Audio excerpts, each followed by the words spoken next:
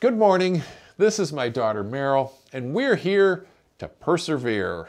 That's right, because we have perseverance. For a definition, let's go over to my brother Emmett at the dictionary desk. Emmett? So I think that perseverance is like to keep trying even when there's repeated obstacles or failures. Good. So we all know the tortoise beat the hare, right? Mm-hmm. But do you know why? Was he more talented? No. Did he cheat? No. So how did he do it? The tortoise, despite all odds, even though he was pretty convinced that he was going to lose, he still tried. That's the point. He still tried. Mm-hmm. Perseverance allows you to win in life, even if you're not the fastest, smartest, or most talented person in the race.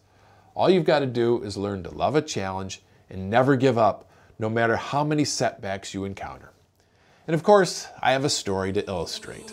A story pulled from our archive of amazing Americans about the power of perseverance. Girls and boys. Kittredge Elementary in North Andover, Massachusetts was honoring 3 former students. Alex Gamble, Kira Brown, and Celia DeSalvo had just graduated from high school, but the present they left behind when they were here is still all anyone can talk about. The kids started working on this gift unwittingly. It was 10 years ago. They were in 2nd grade and out here on the playground during recess when one of them saw this little rock, or what looked like a little rock, sticking up out of the ground.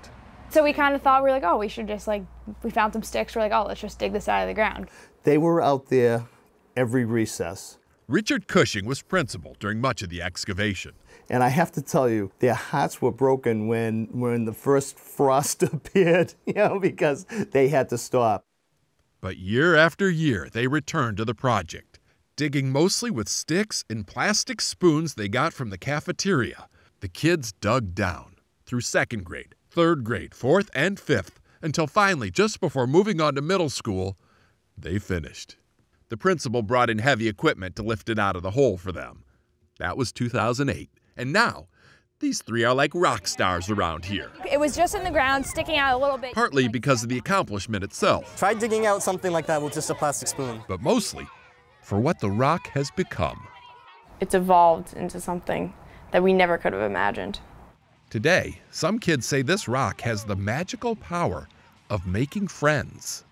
It's a beacon to some of the students out there who get picked on. And they go and sit on the rock, and by the end of recess, someone will go sit with them. I waited there, and then eventually some kids came, and that changed my life forever. Walter Wanyeweke is a firm believer in the power of the rock. When I made those friends, it felt magical. I thought I would just sit there alone all recess. Then friends came by. This is an amazing rock. It is. You'll never forget that rock? No.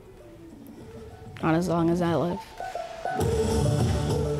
When those 3 started digging, they say they used to wonder if one day they would uncover a buried treasure. And now we know they did. And of course, none of that magic would have happened if those 3 hadn't persevered. Joining us now, Alex, Kira, and Celia. Hello. Hi. Hey guys, hello.